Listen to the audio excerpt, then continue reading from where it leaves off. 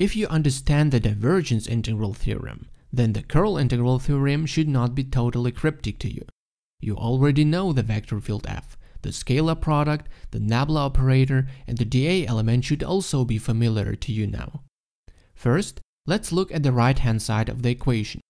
The L is a line in space. The circle around the integral sign indicates that this line must be closed, that is, it should form a loop whose beginning and end are connected. The dl is an infinitesimal line element of the loop, so an infinitely small piece of the line. Again, you should notice that the dl element is shown in boldface. It's a vector with a magnitude and a direction. The magnitude of the dl element indicates the length of this small line, and its direction points along the line L.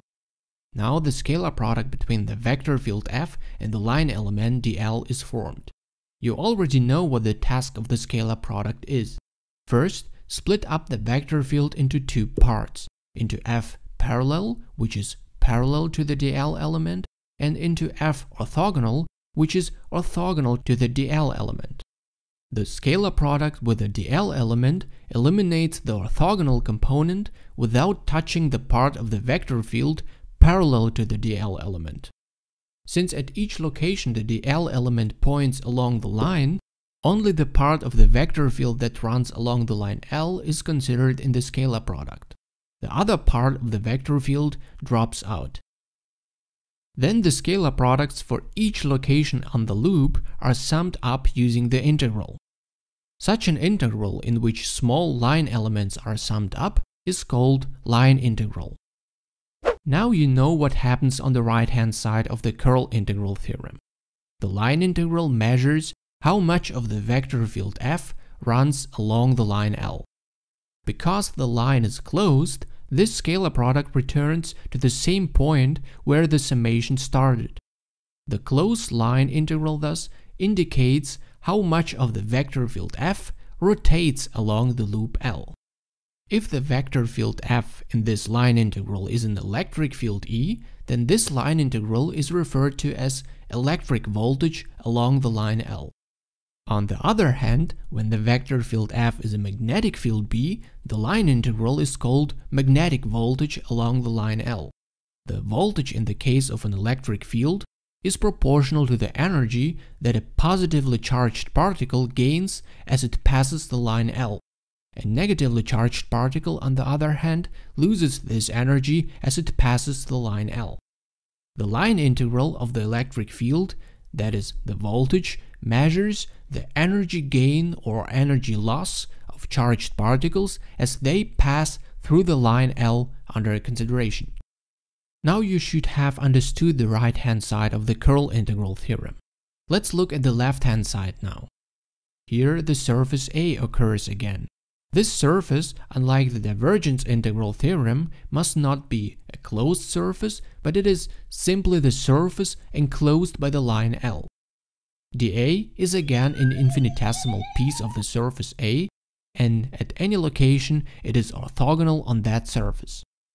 In addition, here comes the cross product, which you have already met when we discussed the magnetic force. Here, the cross product is formed between the nabla operator and the vector field f. In addition to the scalar product, it is the second way to multiply two vectors. This cross product between the nabla operator and the vector field f is called the curl of the vector field f. The result, in contrast to the scalar product, is again a vector field. This new vector states how much of the field f rotates around a point within the surface A.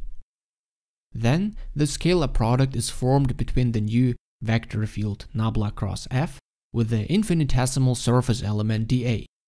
Thus, as you already know, only the part of nabla cross f is picked out which runs parallel to the surface element.